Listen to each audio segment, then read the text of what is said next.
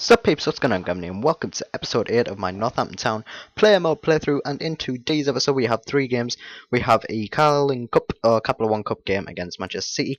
We have a home match against Accrington Stanley in the League Cup, in League 2, followed by an away match at Barnsley in League 2 as well. So the manager is saying that he selected me to play against Manchester City, which is awesome. I always wanted to play against them. So it's pretty nice to see a League 2 side against a Premier League side. So we did have a first opportunity. It was quite close, just pretty much on par for Joe Hart, same with that shot there. So pretty much was 0-0 at half time. Nothing really much happened. It was just pretty much all midfield. And in the 47th minute, my player just absolutely released a rocket. An absolute rocket to put it past Joe Hart and to make it 1-0 to us. It was quite a surprising lead. Just because you don't really expect a League 2 side to start winning over a Premier League side, especially one of their calibre. So in the 51st minute, we actually do go 2-0 up, doing the sweatiness of what Manchester City do in real life, and that's pass it along the box, put it in the back of the net. And it's just awesome to see that Northampton Town at 2-0 up against the English champions. Pretty much from the 10 minutes that I score till the 10 minutes that it ends, Manchester City just had a flop. They were absolutely useless. They just couldn't defend. They weren't good at anything, and just pretty much the same with that header there. It was just poor defending by Manchester City, and pretty much Charles just capitalising on it and putting it in the back of the net. So within 8 minutes, I think that was, between the first and the third goal, we were 3-0 up. So 3 goals in 8 minutes from a League 2 side against the English champions. It's always surprising. But yeah, they did make quite a few strong substitutions, bringing on Aguero and such, but it didn't really do much. They did actually find form in the 90th minute by scoring, but that was a bit too late for Manchester City. It was a nice finish by Dzeko, I'll give him that, but he was definitely a bit too late on the form.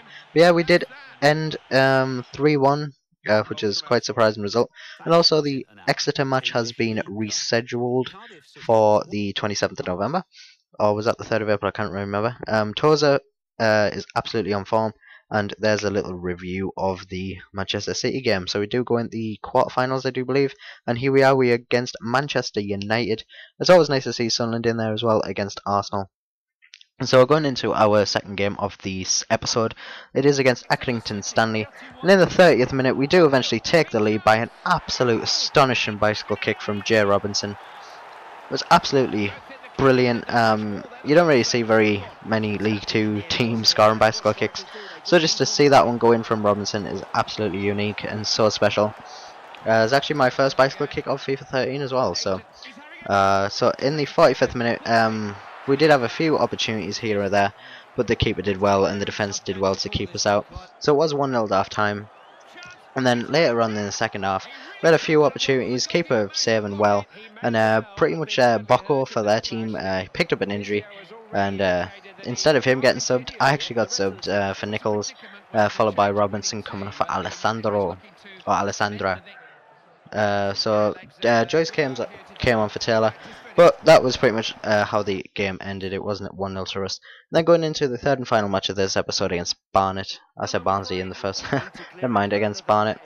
We did have a nice opportunity there, just wide of the post.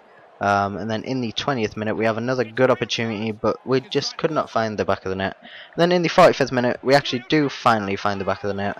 Nice little finish up past the keeper to make it 1-0 to us. So yeah, it was quite a late goal, considering the amount of pressure we were putting on Barnet. But that was half time, and then in the second half, we do go 2-0 up with the sweaty pass. Gotta go for the sweatiness.